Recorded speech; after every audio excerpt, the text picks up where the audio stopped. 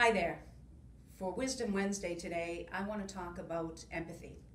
Empathy is actually a strength. This entire organization was built on empathy, that empathy orientation of putting yourself in someone else's shoes.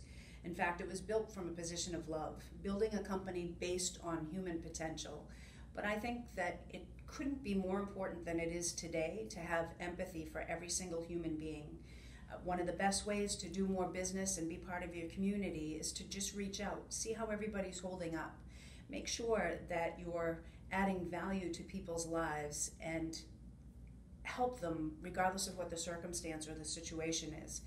We see such divide today, and we really, especially an empathy-oriented company, we're the family we chose. Exit is the family we chose. We chose to be part of this special organization, and we talk about it all the time as part of a family. We have blood relatives, and then we have the family that we've chosen. And you're in a community that you probably chose to be part of too. And so I think it's really important to have empathy, lead with a position of love, and probably it's actually the best way for you to increase your business and increase your quality of life.